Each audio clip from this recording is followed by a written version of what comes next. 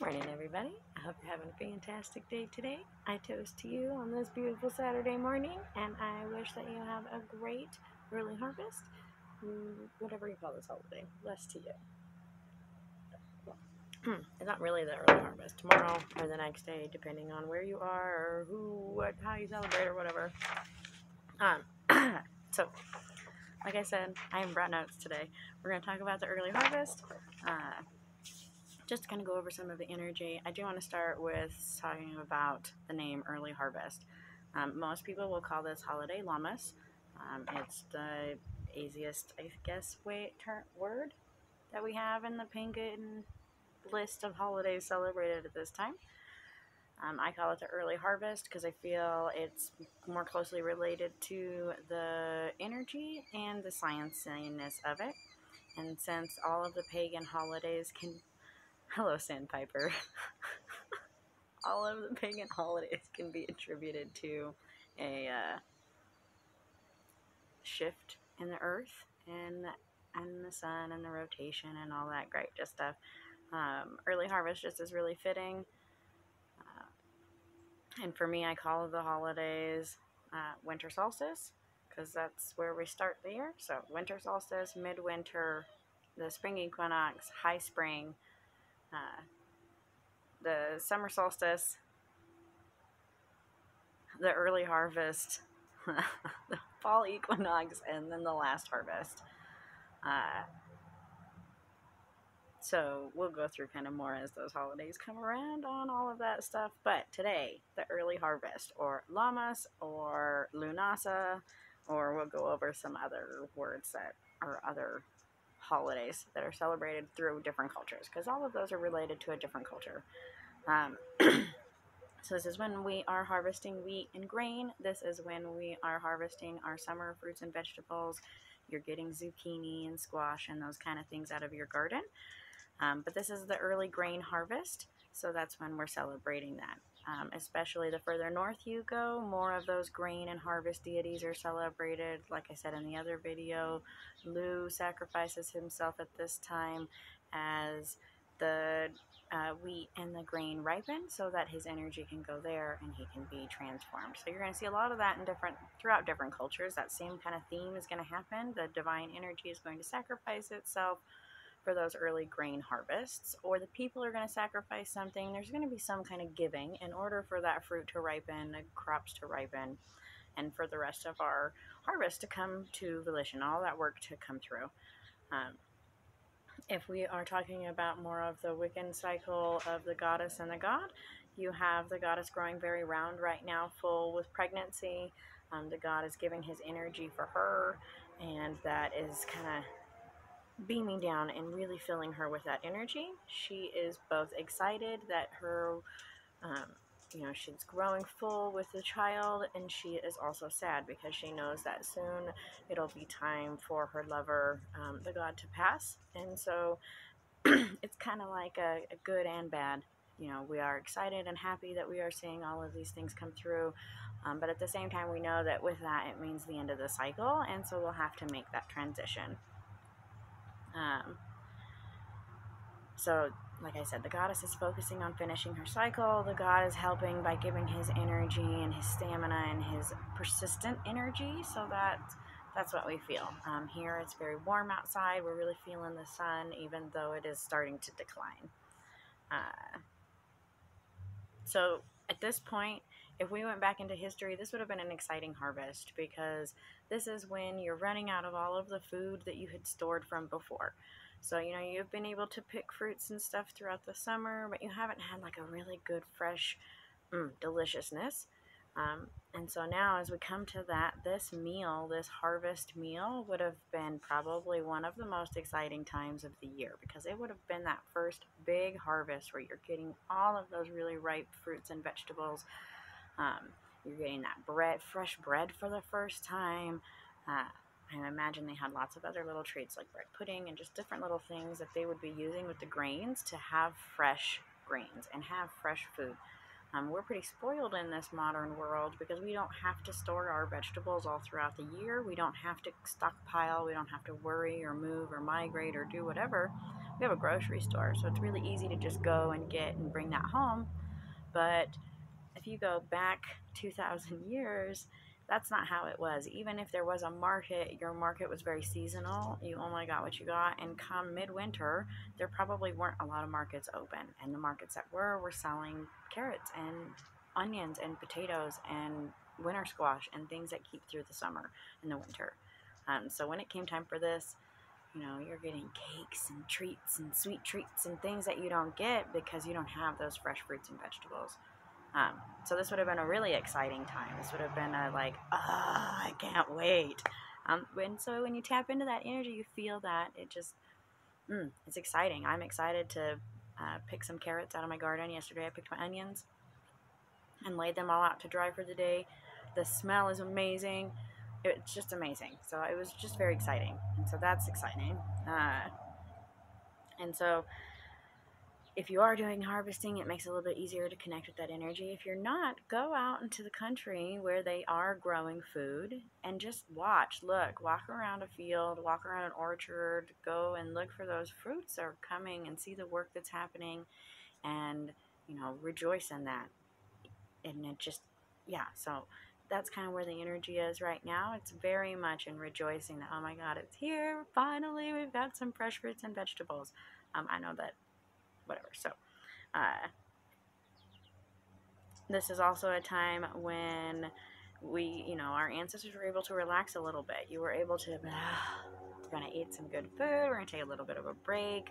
At this point, everything has been planted. It's just maintaining and making sure that we don't have a major problem, hoping that we don't have a big drought, little things like that.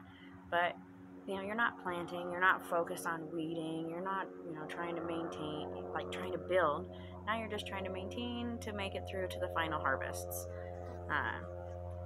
And so, it's that time to begin to enjoy the things that we have. This is also when you start to notice the shift in the Earth's energy okay, so now it's time to finish up. Now you'll start to see more of the animals and stuff start to focus more on storing and preparing. You'll see the plants start to transition. And so for some people that triggers a little bit of mania because the earth is excited. The earth is like this underground. Oh, let's get ready for winter.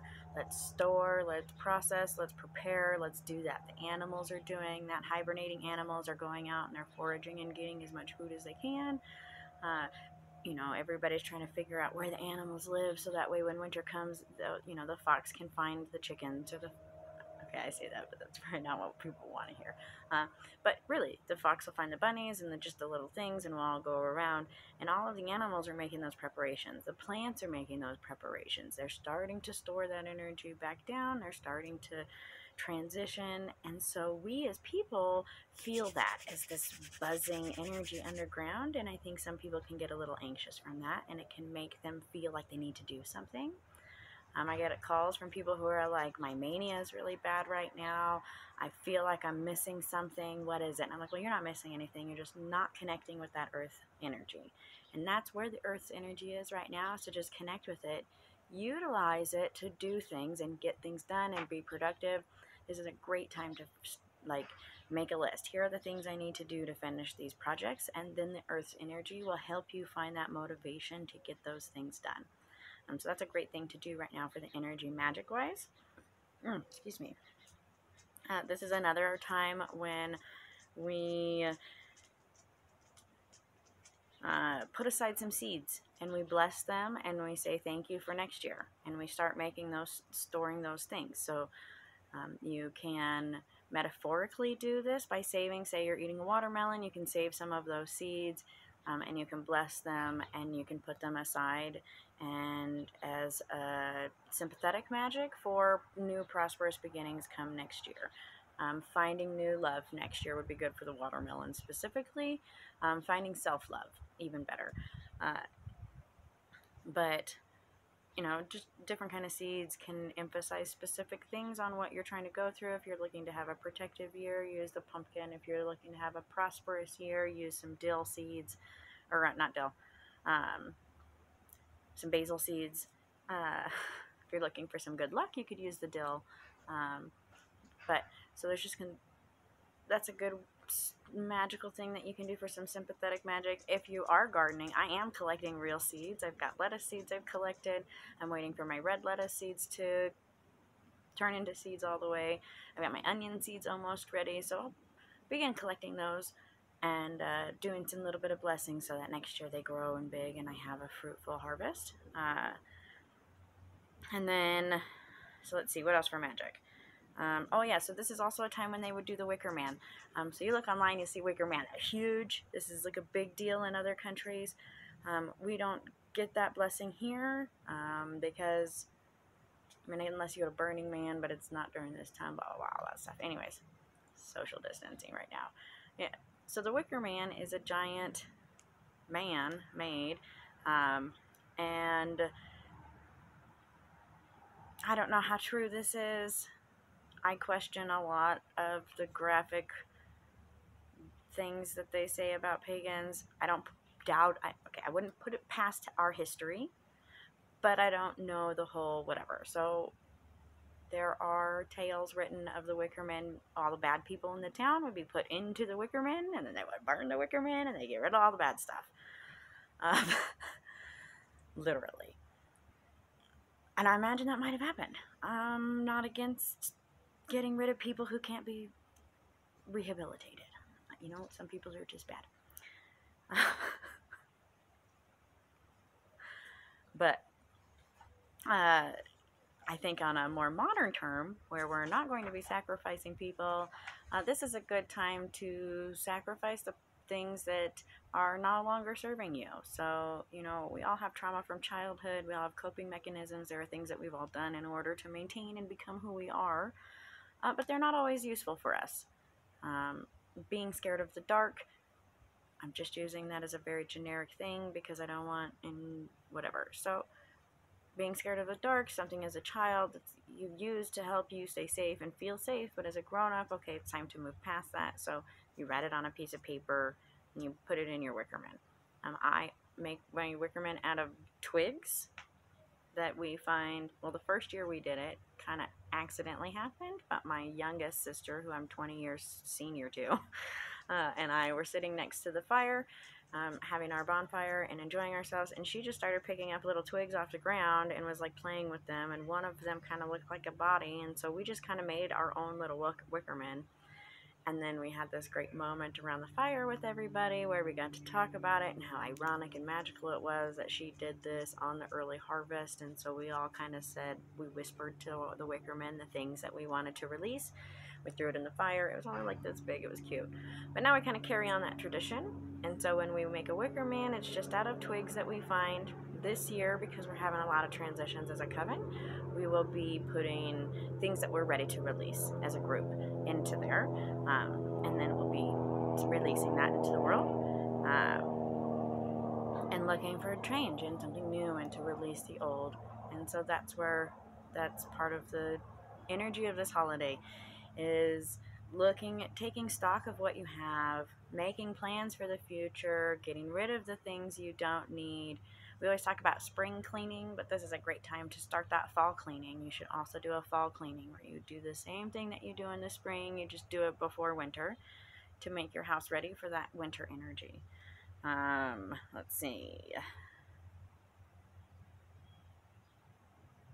So, again, this is a great time to give stock. Something that you can do as a family if you've got kids is everybody make their favorite dish or bring their favorite food. Even the kids can gather the apples or the treats or the whatever is their favorite. My son loves the winter squash, so he'll be excited that we're having the last harvest winter squash this year or this holiday, so he'll bring that. That'll be his, like, yes. But everybody bring their favorite food to the table and bring it together, because that's what we're doing. We're all bringing our talents and our skills and our things together to share with the community and our family, and giving thanks for the things that we have and sharing our skills and talents all at the same time. So this can be done by bringing your favorite food is just a good way to symbolize that. We've had years where everybody had to bring their skill. So if you played an instrument, you had to bring your instrument. If you wrote, you brought your story. If you sang for us, whatever it was. And that was to honor Lou as a master craftsman in his journey and like his like his wake, I guess. So we all brought our own skills and talents and showed them off, and we're like, this is what we have. This was a great time ancestrally when they would do that. They would get together and have big markets in some community, in some cultures. They would get together and have big markets and bring all of their stuff together. And they're like, look at all the stuff that I've been working on all year, and let's share and exchange and all of that stuff. So this is a time when we kind of celebrate that commerce. We celebrate bringing things together, community, all of that kind of stuff. As like a solo ritual, if you're looking for that, you can fill a cornucopia with fruits and vegetables, and then we're trying to get this up for the Iowa Pagan News, but maybe I'll share the link. I think I talked about this the other day. Anyways, fill a cornucopia with fruits. Use those fruits to then make a smoothie. As you're doing this whole process, really think about and process and internalize all of the things that you are thankful for and that you are proud of, and that you want to encourage that growth more in yourself, to encourage that self-love. And then you drink your smoothie and you meditate. It's also going to be the full moon, which is a great time to, call on that mother moon and have her bless you and remind you of all of those good things and encourage that self-love. So, let's see. Corn gods, gods of the earth, solar gods are honored at this time. Mother, father aspects, harvest deities, grain gods, all of those kind of gods are honored at this time, and are either sacrificed to or are sacrificing themselves, and we are being thankful for that. So it's just kind of that, like I was saying earlier, that sacrifice thing. Let's see, some food. Okay, here we go. Let's get down to the good part. Let's talk about some myths and traditions around the world, and then we'll finish up because it looks like I am running a long video. So, and the dog says he's done. Merv, come here. Alright, so the Anglo-Saxon celebrated loafmass, what we call Lammas. I'm pretty sure oh no, that's Maboon. Anyways, okay, so Lammas means loaf mass. It falls on August 1st. It is the festival of wheat harvest. They made bread from the freshly cut wheat.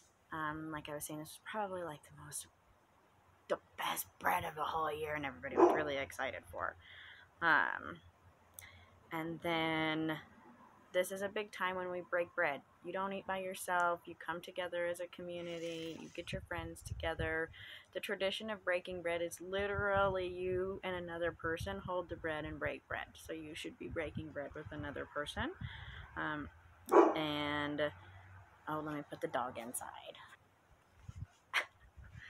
He's such a big whiny pibble. Anyways, okay, so the loaf mass was all about eating bread and coming together as a community and sharing in that. This is also, let's see, it is also written in the Anglo-Saxon Chronicles that this is the Feast of First Fruit, so that early harvest, like I was talking about, it's the same kind of thing. And so they celebrated all of those things that they were getting and harvesting and enjoying. Let's see. So then if we go a little bit further north, we have the Scotland. And they would also make a bread. They would make it with the freshly picked bilberries.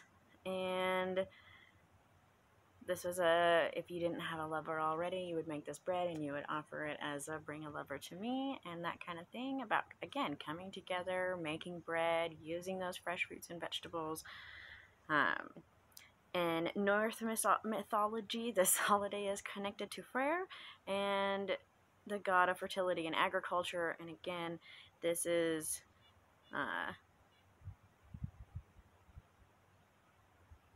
I'm running out of ink. Anyways, so this was celebrated by honoring his skills. He was a master of horse races and martial arts and just kind of that thing, combat, and so this was honored at that time, and they would honor him as that for fertility and agriculture and that strong male masculine energy. And we're really honoring that now as its height and its power, and it's not that fiery burning energy of a youthful man, but the wise, mature energy of a skilled craftsman and a skilled warrior and a skilled farmer, and all of these things all of these trades, so that we're honoring that energy. And it's not just the gods, you know, we honor Minerva at this time, and we honor Ceres, the grain goddess, Sol, the grain goddess. We're honoring all of these gods and goddesses at this time who have really helped in that thing. So in Sumerian lore, the god Tammuz, probably saying that way wrong, but whatever, is honored at this time. Also a grain god. He is honored with Ishtar, and they are together honored for providing our bountiful harvest. So again, he will soon pass. His is, I think, on the equinox. But he will pass, and then Ishtar will grieve. And that is why winter comes. And so that's kind of where that transition and cycle comes. The ancient Roman goddess Seleuce was honored at this time. She is an agricultural goddess.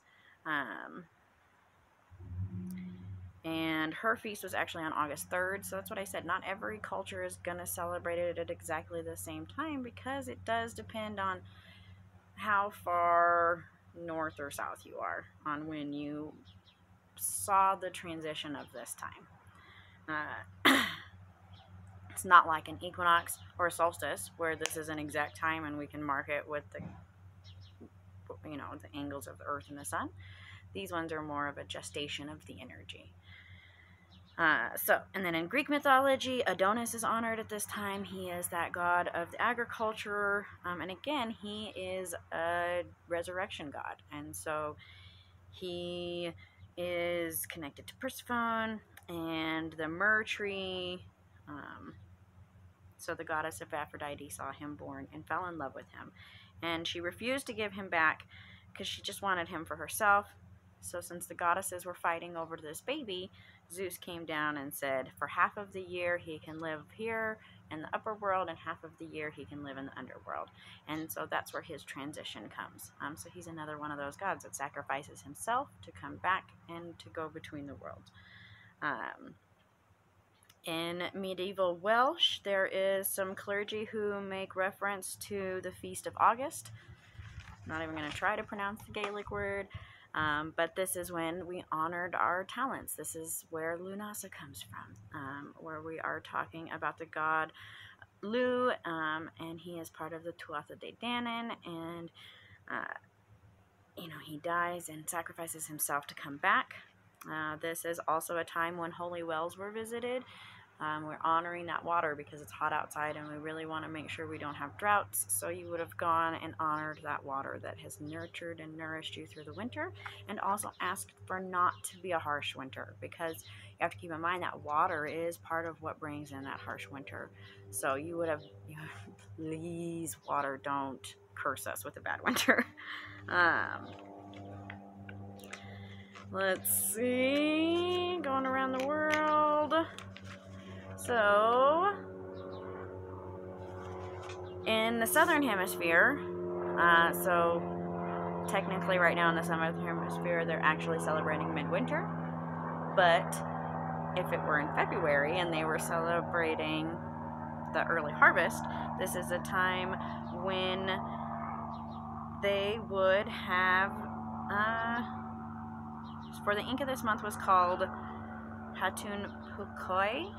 And this is a time when the first potatoes were harvested. So if you didn't know, potatoes come from South America, and this is when they would have gone up. And potatoes they have a very interesting history, but they would have gone and harvested all of their potatoes. Then they would have taken all of their poisonous potatoes, because potatoes were originally poisonous, and they would have taken them up high into the mountains, where they would have freeze-dried them. And that process of freeze drying would have actually made them edible. So that was part of this harvest, is that they would harvest all of the potatoes, then they would carry the potatoes up high into the mountains, and then they would freeze dry them, and then they would, because it gets really cold right at this time of year up from that high of an elevation, and then they would come and dig them up, and they would bring them back down, and then they would have potatoes for the year. So this is when they would celebrate that. And they would do different ceremonies and stuff to honor that potato harvest. So really all around the world, this is a time when we are harvesting, we are enjoying that harvested energy, we are honoring Mother Earth, we are honoring the sun for the energy that he bestows, and we are taking presence of what's going on around us, what we have, what we need for the future, what we don't need, and we're making those transitions so that each year when we make this, so if you think about it, if each year when this time comes, you make a list. Here are all of the things I want to do. Here are all of the things that I want to get rid of. And you make those 2 lists. And then you harvest those things. Here are the things I need to get done. And before the last harvest, I'm going to get these things done. And here are the things that I love about myself, that I want to grow for myself, that I want to prosper in for the next year. And here are the things that I need to let go of. And then that gives you, from the early harvest to the equinox to the last harvest, to actually do those things and to release this energy and to grow the things you need to grow and make those things happen. That way, when we get to the last harvest and it's time to turn introspectively and to look inward, we can look inward. I let go of those things. I finished those things. I'm going to move forward with these things. The things that I couldn't let go of, I'm going to think about. And then when you come through to the early, to Yule in the midwinter and then into the equinox, we are blossoming these new energies, these better things, this more prosperous, better self, better understanding of ourselves. And so each year as we transition through this, we become a better person. We have a better environment. We have a better everything. Because remember, it's not just one aspect. It's all aspects of self that you need to look at. So this video has gotten very long. I hope that everybody has a blessed Lunasa, Lammas, Early Harvest, Brevifax, loafmass, candlemass, whatever you call it. I hope that you are blessed with the sight to see all of the beautiful things about yourself. I hope that you are able to let go of the things that are holding you back. And I hope that you find the motivation to get all of the things done that you need to get done. So I hope that everybody has a blessed harvest. I probably will make a short video tomorrow, maybe with a little blessing or something. Before my day starts, we are going to have I'm going to have 2 people over. We're still practicing our small gatherings. But I hope everybody has a blessed day. And don't forget to like and subscribe and come back and see me. We'll see you guys soon.